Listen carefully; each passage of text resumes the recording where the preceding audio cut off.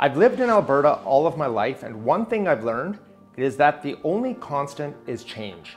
I'm Georgia Hall, Member of Parliament for Calgary-Skyview and Chair of the Natural Resources Committee for the House of Commons.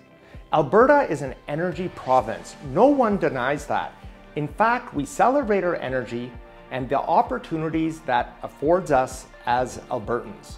But we know that's changing. The investment community is shifting where they are putting their funding. 20 years ago, there was a giant rush of investment into Alberta's oil sands.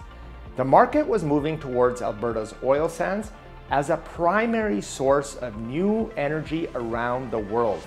But not long after Prime Minister Stephen Harper curtailed the investment from China in our economy, that investment dried up. Before I was your Member of Parliament, I was an investor. I shopped for investments that are low risk, high return. And the new investments that meet those criteria are in clean energy. What is clean energy? It is solar, geothermal, and wind, but it is also carbon capture and storage. With carbon capture and storage, almost 90% of CO2 emissions can be captured at the source of generation. And Alberta is a world leader in this technology. We need to invest in this technology and then sell it to the world, as we did with our oil and gas technological expertise. Danielle Smith has stopped all renewable energy projects. Why? Does the world not want more renewables?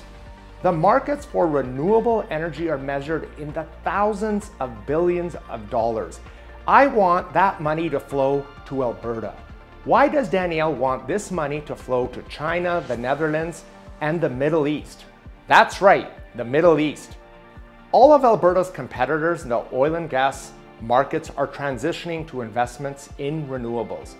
No one is stopping production of their oil and gas, but they aren't expanding as they did 20 years ago. Don't believe me? Take a look at every oil and gas company's annual report, and they will tell you. Smart money is invested in clean energy. Don't you wish Danielle would follow the smart money? I do.